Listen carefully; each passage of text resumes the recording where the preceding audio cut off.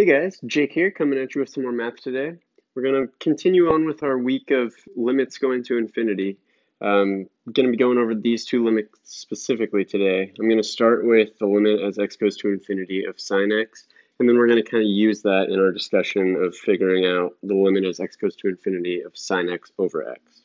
So let's just start with sine x first. What you want to think about when you're solving a limit like this, and not just sine x, but also if we were taking the limit as x goes to infinity of cosine x or tangent x, same kind of idea would apply to all three of those limits.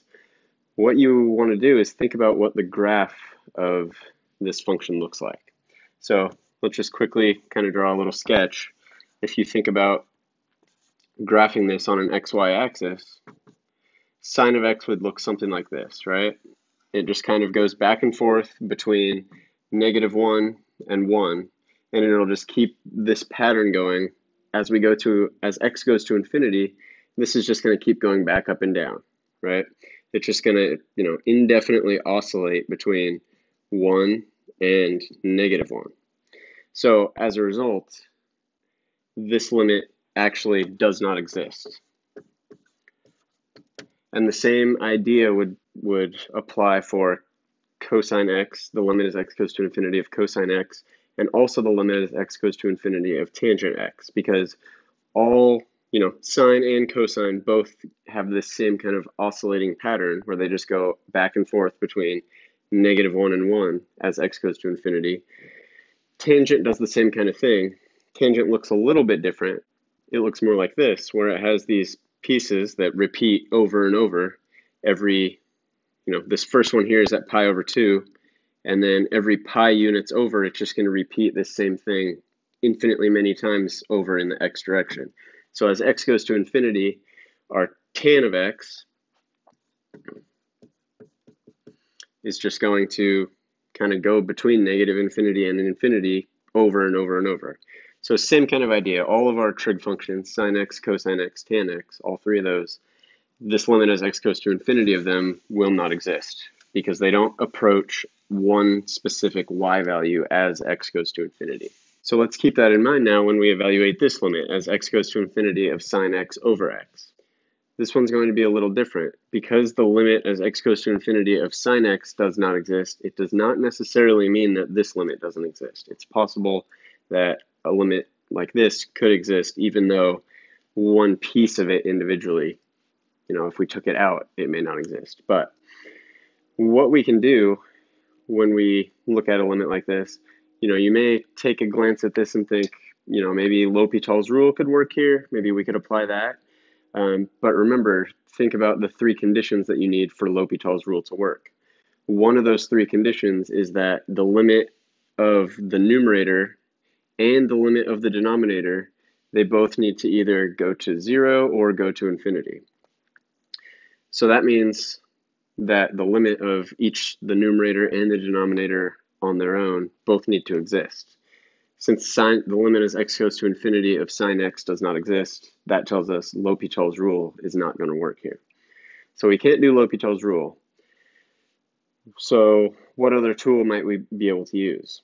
Well, what we're going to use is Squeeze Theorem. What Squeeze Theorem says is if we can find two other functions, we can make these functions whatever we might want to make them.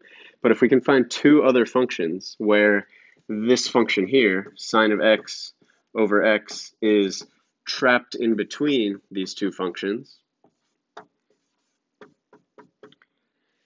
then we can use the limit of these functions to find the limit of this function.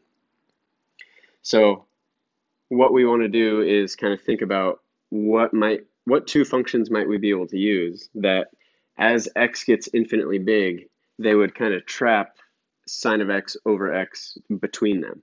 So this is just going to go back to what our graph of sine of x looked like. Remember, sine of x is always going to be between -1 and 1. It's always going to be trapped between those two values, right? As our x gets infinitely big, sine of x is still going to be less than 1 and greater than -1, always, for any value of x. So what that means is, if we know sine of x is always trapped between 1 and negative 1.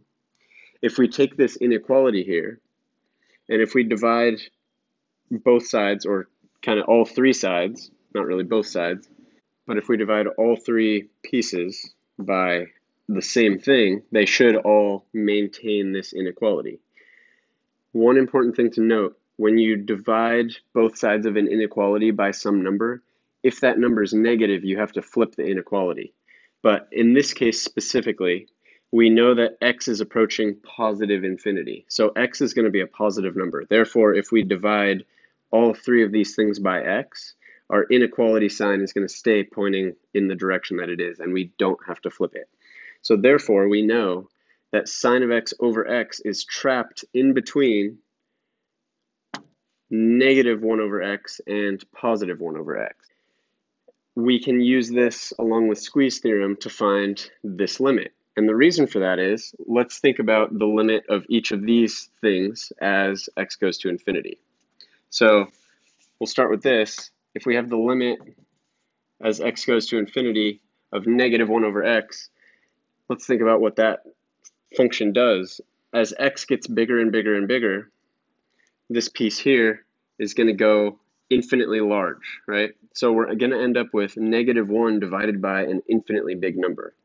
Well, as our denominator gets bigger and bigger and bigger, we're going to end up with a constant divided by a bigger and bigger number.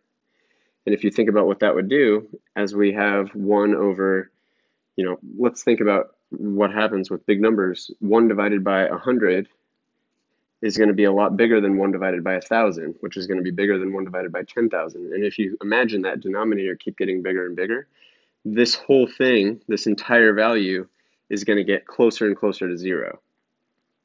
So this limit as a whole is going to go towards 0 as we divide by a bigger and bigger number here. Similarly, the same kind of thing is going to happen if we get rid of our negative sign and we just have the limit as x goes to infinity of 1 over x. Again, this denominator is going to go to infinity, causing this whole thing to go towards 0. Because our numerator is a constant, it's not growing. As our denominator grows, the fraction as a whole is going to get closer and closer to 0. And you can test that out, plug in bigger and bigger values for x on a calculator, and you'll see that you're going to end up with a smaller and smaller decimal the bigger denominator you plug in, as long as you keep your numerator as a constant 1. So both the positive and negative version, the limit as x goes to infinity of 1 over x and the limit as x goes to infinity of negative 1 over x, those limits both go to 0. So therefore, if we know that sine of x over x is trapped between these two things, where as x goes to infinity, this thing here is going to get closer and closer to 0, and this thing here is going to get closer and closer to 0.